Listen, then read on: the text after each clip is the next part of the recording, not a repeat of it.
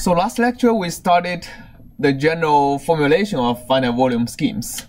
So we store the cell averages. Ui is equal to 1 over delta x times the integral from xi minus half and xi plus half of u dx.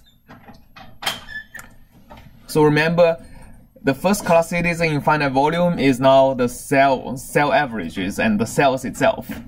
The grid points lies in between the cell averages. So they are second class citizens, and we use the half in I plus half, I minus half to denote them. All right. So this is our definition of UI bar, and in the future, in finite volume, I'll just use UI to denote them, because whenever I say UI, it's actually the cell average. Okay.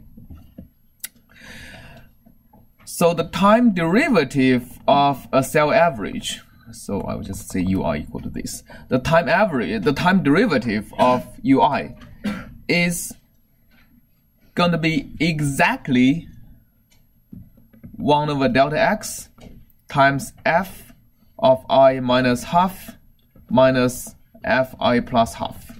This is exact. Again, this is exact. This is exact if my f of I plus half is equal to f of u at xi plus half, and so is xi minus half. The reason finite volume is an approximation is not going to solve the equation exactly. It's because we don't have the value of u at xi plus half. We only have the cell averages. So we need to approximate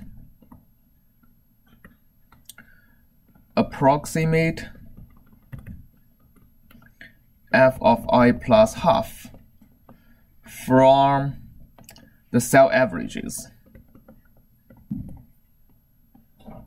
Averages of u. Okay, so in the last class we did a central difference type of approximation, not central difference, a central average type of approximation. We computed f on the cell average values, and we just averaged to neighboring cells to get the flux. It turns out to be a working scheme before any discontinuity developed, right?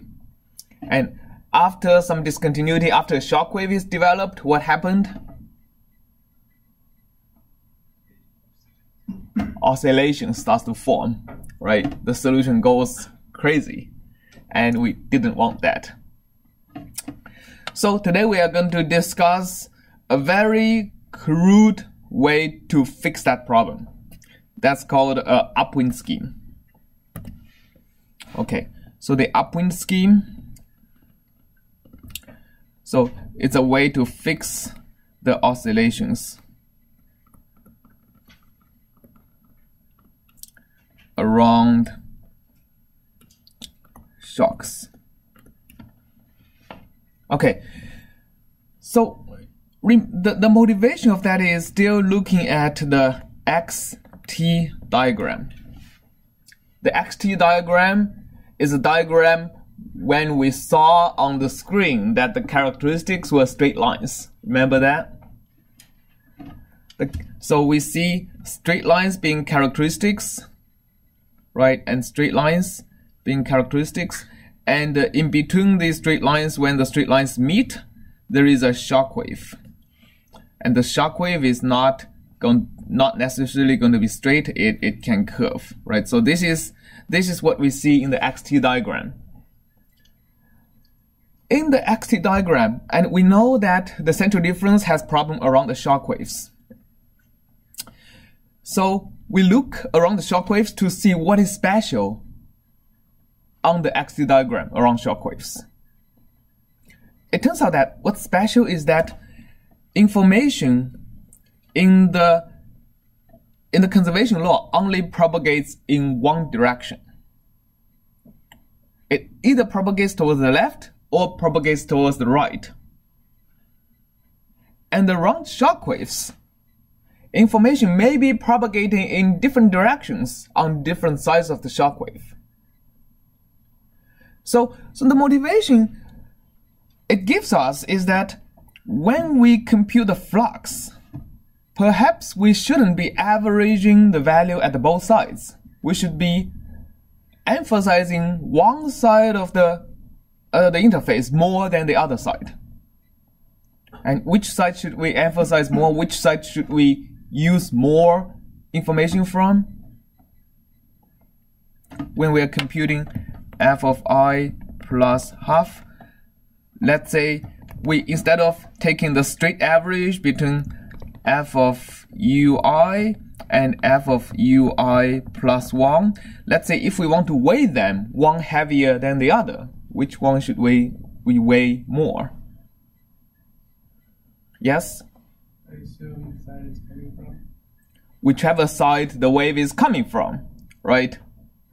I want to weigh whichever side is coming from more. So an extreme of that is I want to say it is either equal to fi or fui or fui plus 1, depending on the local speed of characteristics, right? So, for example, and we know in a discontinuity, let's move it to here, fui or fui plus 1. The two cases are, we know that if we have a true discontinuity, then a shock wave would be forming and moving towards a certain direction, and the speed of the shock wave is going to be f of ui minus f of ui plus 1 divided by ui minus ui plus 1. If this one is less than 0, the wave would be moving towards the left, in which case we want to use the right. So if it is greater than 0, the wave is moving towards the right, and we want to use ui instead of ui plus 1, right? And when it is less than 0, we want to use ui plus 1 rather than ui. Yes? I meant half.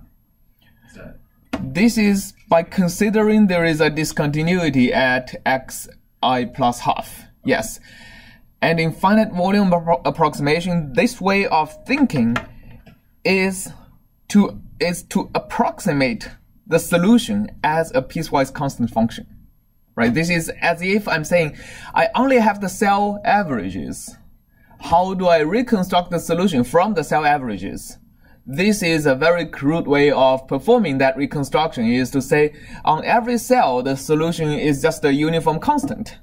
Then a small shocklet is going to be, a big shocklet is going to be formed at every interface. And this is how I'm computing the speed of that shockwave, right? Okay, so let's implement that scheme to see if that gets rid of our problem. Okay, and in this case, let's before we implement that scheme, let's actually simplify this notation a little bit, because if we evaluate this formula delta F by delta U in brute force, we actually have a problem, because UI can be almost exactly equal to UI plus 1 in some cases.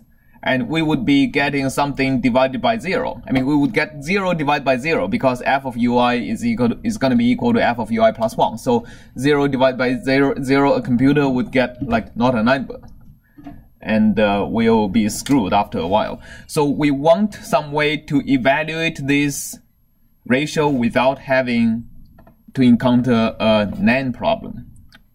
Okay, so for example, Burger's equation. A simple way to get rid of that is by plugging the formula for f into that equation. So we are going to get f of ui minus f of ui plus 1 divided by ui minus ui plus 1 would be just equal to half of ui plus ui plus 1, right? By plugging the half of u squared formula. All right, so the upwind scheme in finite volume is looking at the average value of the solution on both sides of the interface and choosing the side to bias according to the average solution in Burker's equation.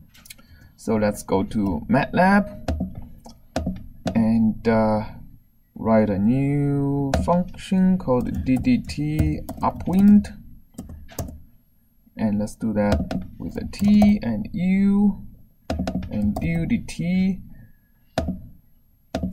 So still the first thing to compute is the f bar. So the cell averaged flux is equal to u squared divided by 2. So that's still the same. All right. And so speed of the characteristics or speed of the shockwave, let's say SS, is equal to u of 2 to end plus u of 1 to end minus 1 divided by 2. Right, so that's what is going to be deciding if we are going to use upwind or downwind. Yes? So in this case, because f is u squared over 2, we were able to conveniently get rid of the differences. Yes. But there are cases where that's not going to be possible. Okay, so you're concerned when you don't have an analytical formula you can use in general. So if you don't have an analytical formula to use in general, you have to separate the case where ui is almost equal to ui plus 1. In that case, if ui is almost equal to ui plus 1, what is this? What is the ratio? Delta f over delta u. The derivative of f to u, right? So generally you have like a epsilon criterion. If the difference between ui and ui plus 1 is less than like 10 to the minus 6 or something, you use the derivative formula. If it's larger than that, you use the delta formula.